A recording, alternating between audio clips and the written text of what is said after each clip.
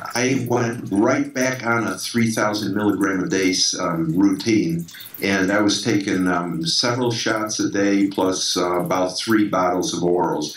Now, 6 weeks before the competition, I got my body fat pretty low, down to about only a couple percent. Yeah. And that when I jacked the dosage way up to 10,000 milligrams a day, taking 9 shots a day and 5 bottles of orals.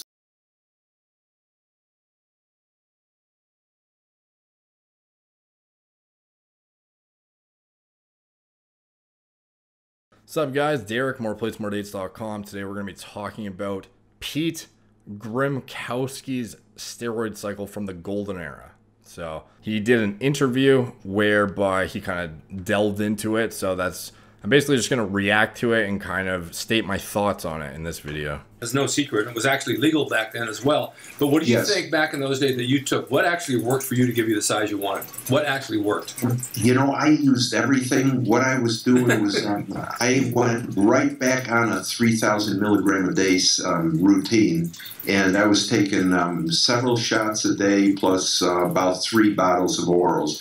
Now, 6 weeks before the competition, I got my body fat pretty low, down to about only a couple percent. Yeah. And that when I jacked the dosage way up to 10,000 milligrams a day. Okay, so here, this just seems completely absurd, but the guy has the straightest look on his face possible. And obviously I'm going to listen to this further before I give any insight, but off the bat, this is, astronomical dosages, multiple fold higher than even the most abusive of bodybuilders in modern day. Like bottles of orals, 10,000 milligrams a fucking day, not a week. Like a week is already like absurd. This guy's saying a day. Taking 9 shots a day and 5 bottles of orals. Jeez. 1 meal a day, but 5 protein drinks a day. So my protein was relative to the anabolic activity. Boy, I came, pretty cut, yeah. You took a lot. I took probably way too much more than I needed to take. I probably could achieve similar results, but I only had 4 months to put on all that weight again, from 192 back up to 247. I believe I came in 252. I came in at. Yeah. And I just felt maybe this was the way to go. But I was training under hypnosis, doing 7 hours a day, 7 hours. And I was training daytime in California, but then for the world contest, I came in even better shape after I came to California. I was getting ready for the world in September, and Sprague wanted me to enter that America contest in July. Okay, so like this guy seems like a nice enough guy, and maybe there just wasn't. I don't see why he'd lie. But again, like even if you were doing like 9 shots a day, or what did he say? Fuck, like I'm trying to even think, like 27 cc's a day. If you fully loaded the syringe, like could you even get 10,000 milligrams a day? We have 250 milligrams per milliliter at most for something typically. And most of the stuff is pharma back then, so it probably wasn't even that high to begin with. It was probably much less. So let's just say even give it the benefit of the doubt, which was likely lower, but 250 per milliliter times 27. That's only 6,750 milligrams. So this guy is claiming he basically did. He would have had to do like fucking 15 shots of 3 cc's a day. Like there's no way he was doing 10,000 milligrams a day. Like I think he's just remembering incorrectly and doesn't actually know what he was doing, but I'll let him continue. And I just didn't want to get ready for the America necessarily. I didn't even want to. Some kid just like bails hard in the background randomly. Enter it, but yeah, kept saying, you're going to represent Gold's Gym and enter it, and then after I only placed 3rd in that contest, so that's when Dave Johns won. Yeah, but you carried a lot of size. Your delts were phenomenal.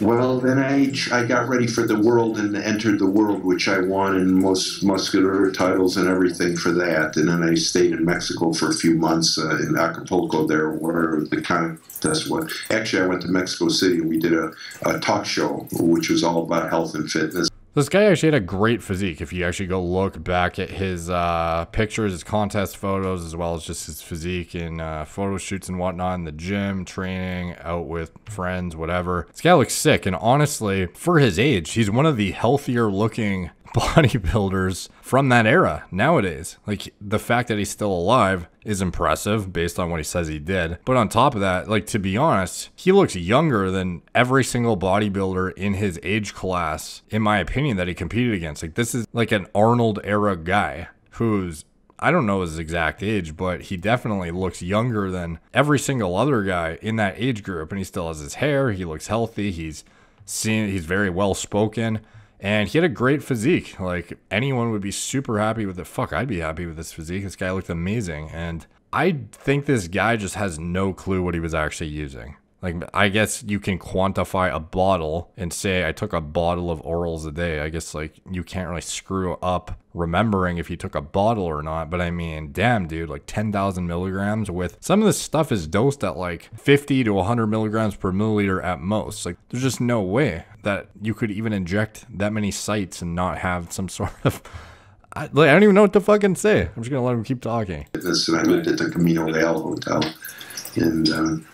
So that's how it all started. I remember those days well. I remember seeing you not only at the gym, but on some auditions over in Hollywood.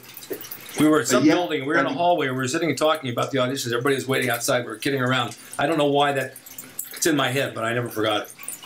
So Rick Drazen, I don't know why he hasn't brought up the fact that, well, actually, maybe he's somewhere else in this interview, but Rick is the one who sort of brought to the surface the dosages of the Golden Era guys, and he always talked about how it was 3 Dianabol a day and a shot of Primo a week, and everyone would sort of like reinforce this. Frank Zane would talk about it. A lot of people in the Golden Era would reinforce this sort of dosage protocol and this scheme of combinations of products in terms of the Primo and the D-ball being the most kind of like go-to combination of that era. And for him to, like, obviously he's shocked at the dosages, but maybe he just doesn't even believe it and he's not even touching on it because he knows it's so unbelievable and there's no way that was what he was actually using. I don't really know why he's skimming over this, but like Rick and all of everyone else in that circle supposedly at most used like a few hundred milligrams per week at most. And then even of the guys who speculate that the dosages were far higher, some people think it was, 50 to 100 milligrams of D-ball per day with like 100 milligrams of Primo every single day. Like, we're still only in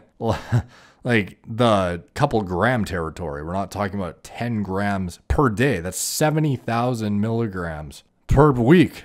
It's impossible. So there's another interview I wanted to go into where they delve into the dosages a bit more, and there's a bit more of a detailed discussion of the dosages too. Give me the protocol. You were using how much a day? I was using, entering that last 3 week or whatever period, sometime it'd be 5 week. Mostly 3 week is when I jam it way up to the. But I would be approximately 3,000 milligrams a day at the time. So that's shots, oral tablets, and don't forget, back then we didn't have the growth hormone. This was, we were talking back in the 60s and 70s. I quit train. My last competition was 1979, and I just did exhibitions till 82. Randy really got right on when he made me aware of what the dates were, because it just went from one thing, then to the franchising, the international, then the clothing all over the world. So Peter, you would actually do 3 injections upon waking or during the morning. Yeah, like for example, if I left the gym, even when I was doing exhibitions in 1982, while I still had Gold's Gym, I had Gold's Gym already. I stopped competing, but I had exhibitions to do, so I was training. I was on the same schedule. Train all night. You get up in the morning.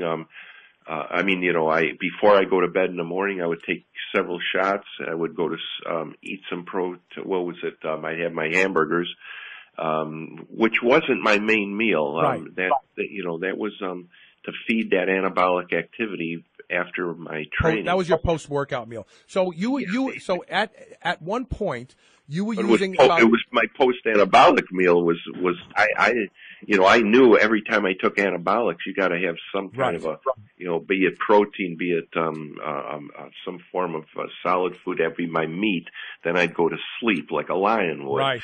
And in the afternoon, before my training schedule started at night, I'd always try to get a piece of fish with a salad and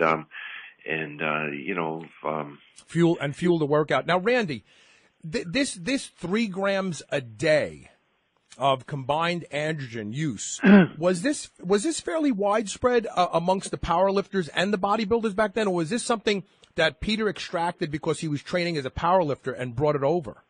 No, 3 grams a day is what Peter was taking leading up to the last 3 weeks. The last 2 weeks, I understand Peter took it up to 10 grams. Yeah, that's what I read. I was going to say it was 10 grams of combined androgens a day. Before he got up to 10 grams, he was already on to 3 grams. Now, in powerlifting, when Peter first gave me his protocol, I'm not an expert in this area. I called Mauro and I asked him, is this possible? Okay, so clearly I'm probably misunderstanding earlier because I'm just thinking about it now. If you're having a bottle of orals per day, obviously that would contribute to the biggest chunk of the 10,000 milligrams. So I guess maybe it's possible that he was doing however many shots plus orals equating to in totality 10,000 milligrams per day, which is fucking absurd. Like the fact that this guy is walking and talking still, I guess just goes to show how resilient the human body is, that you can literally put that much shit in your mouth and stress your liver that much acutely and still not go into liver failure. And the guy he seems healthy right now. Like again, like he seems like probably one of the youngest looking and most vibrant guys from that era. And Mauro looked at it and he said, I've never seen this before. But he says, yeah. He goes, it is possible. And Mauro saw powerlifters. One powerlifter walked up to him right in front of him, downed an entire bottle of Dianabol. That's 100 tablets, right? Right. Yeah, it's 500 milligrams, right that one shot. And Mauro said that powerlifters were already using IV drips in the 1970s before the bodybuilders were using it. So obviously some of the bigger guys were using quite a bit. I don't know exactly how much. Peter's the only guy, I think, who came right out to say exactly, or close to what he could recall, exactly what he was taking, like 5 bottles of Anavar, 3 bottles of Maxobalin, and 3 bottles of Winstrol with those 27 cc's of oil a day. Yeah. Holy shit. Okay, so he's using 9 shots of 3 cc's per day, which seems absurd as fuck, and then several bottles of orals. Like, this is baffling shit. Yeah. So you would take, what about wasn't there another, what was the one, there was another oral there that I didn't recognize, Orgabolin or something like that? Well, that was a Russian one. See, that was for cattle, and what they would, bulls, they would give that, they quarter, and those were quartered. Now, I opened a bottle, and of course I got it in Italy. And I was going to England to do an exhibition, and I saw they were quartered, so I figured, well, this must be, not cracked up to be what they think it is. But there were only 10 tablets to a bottle, and I took the whole bottle. But what happened, it forces growth so incredibly fast that and 1 quarter you have to shred it in a little shredder or whatever they call it, over the feed, and a bottle of that stuff should last 500 pounds of feed for all these bulls. And you were taking a whole bottle in one shot. Well, I took the whole bottle in addition to the 10,000 milligrams I already took, because I figured, how am I going to know how much better it performs? Well, then I collapsed in England. All my muscles went into spasms, and luckily I lived, because my heart could have gone into a spasm as well. You were dehydrated at the time? Well, I was dehydrated as well, yeah. And of course, with the accentuated anabolic activity at that last minute like that, it just was. Yeah, it pushes your central nervous system over the edge. Randy, so in summary, the powerlifters led the charge. The Olympic athletes led the charge. These types of protocols leading up to a competition of getting up to a point of 10,000 combined androgen milligrams a day was commonplace back then, right? I can't say that 10,000 milligrams was common. Oh, that was just something Peter was doing. Well, that's why I called the chapter where no man had gone before. Yeah. Right? I mean,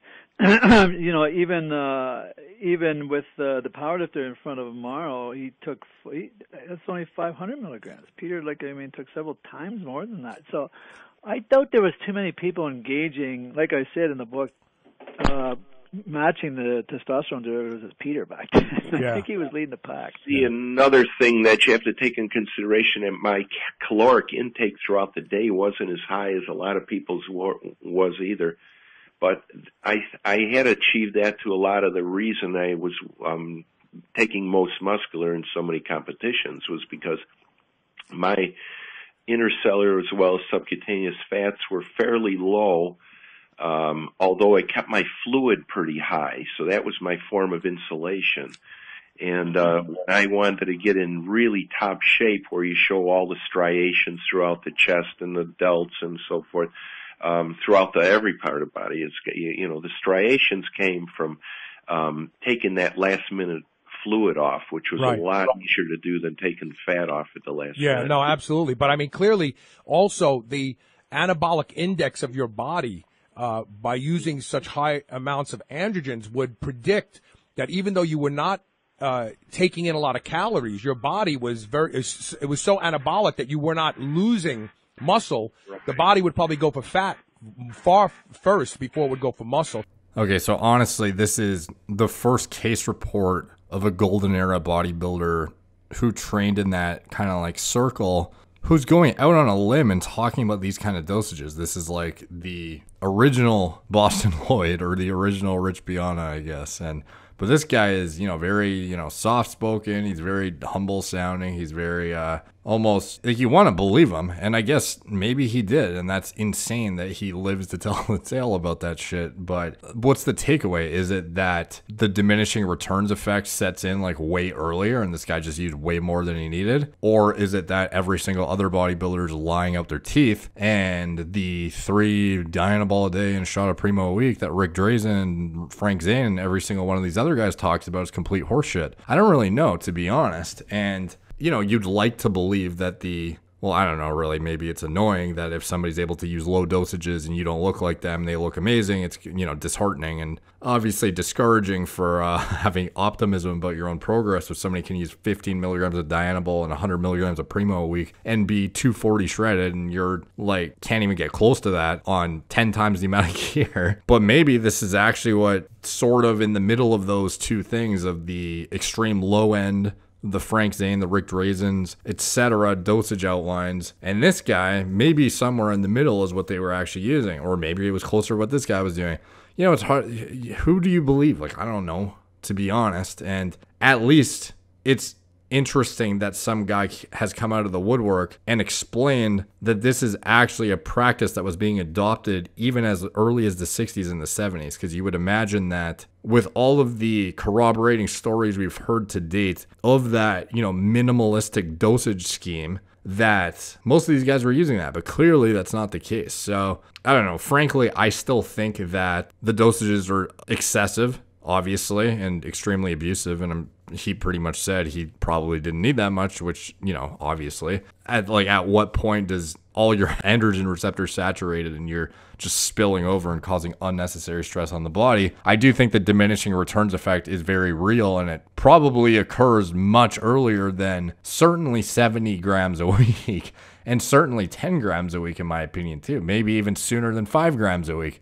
Frankly, I think diminishing returns start to really set in around 1.5, 2 grams a week. At least what I've seen anecdotally, as well as just through the years of researching through this stuff very, very in depth. But, I'm always open-minded to hearing these guys out and listen to what they have to say. And the fact that he used this much and his physique didn't look substantially bigger than Arnold's or any of the other guys of his era, I think implies not only that there's a significant diminishing returns effect, but it reinforces the likelihood that other guys may have been lying about their dosages. So I don't know. At the end of the day, this is all up for interpretation. You know, take from that what you will. Let me know what you guys think in the comments down below. Do you think all the golden era cycles are complete bullshit? Like, there's been a lot of guys from that era that have gone on record and said pretty much the same thing, even when it seemed like it wasn't planned, like when they weren't being interviewed by each other, even when they wrote their own books, when they talked on interviews with other people. They all seemed to, even when unprovoked, they didn't seem to coordinate their efforts or anything. Some of these guys aren't even friends with each other anymore. And it seems like they'd have very similar outlooks on the whole, like D-ball, Primo, a little bit of Deca sometimes, some Winnie, some Anavar, some whatever. But this is the first guy that really has come out and said something the complete opposite side, polar opposite side of the spectrum. So I don't know, let me know what you guys think in the comments down below. Please like and subscribe. The comments help the algorithm too, so it's very much appreciated when you guys drop those down. Please follow me on Instagram at moreplates_more_dates, Facebook, Snapchat, BitChute, Twitter, TikTok, Apple Podcasts. If you want to get sent my deep dives into bodybuilding pharmacology, I recommend you sign up to the newsletter. It's a free newsletter that you will only get sent those publications if you're signed up, and they include much more detailed breakdowns of pharmacology and have concise subsections, table of contents. All the clinical studies I reference are hyperlinked for you to click on if you want to delve into it further for your own personal research. If you're interested in hormone replacement therapy, testosterone replacement therapy, optimization of your health, check out my TRT clinic in the description below. If you are somebody who is hormonally deficient, have imbalances, or just seek hormone optimization, think you may benefit from it, I'd recommend reaching out to the patient care coordinators there, and it's free to talk to them and have them kind of do a general overview of your current health status. And then if you do have some sort of deficiency or imbalance that would warrant medical intervention, then at that point you can set up an appointment with a doctor and talk with them over, it's all telemedicine, so you talk over Skype or over FaceTime, whatever it is, Zoom, whatever works for you. And if you end up getting treatment, then you can get $50 off your first treatment by using the coupon code MPMD50. If you want to support Gorilla Mind, my turnkey nootropic and pre-workout formulas that I literally sit on a Word document and write out from scratch, I highly recommend you check those out. Just compare the label to your current pre-workout and you'll quickly see why I recommend it so much in every single video. I literally write these formulas out myself. We don't outsource it to some manufacturers trying to get a high margin. We literally max out the dosages of everything we put in there, and everything is included for a reason. Also, check out anything else I'm associated with if you want to support the channel in the video description below. Thank you guys for watching. Talk to you soon.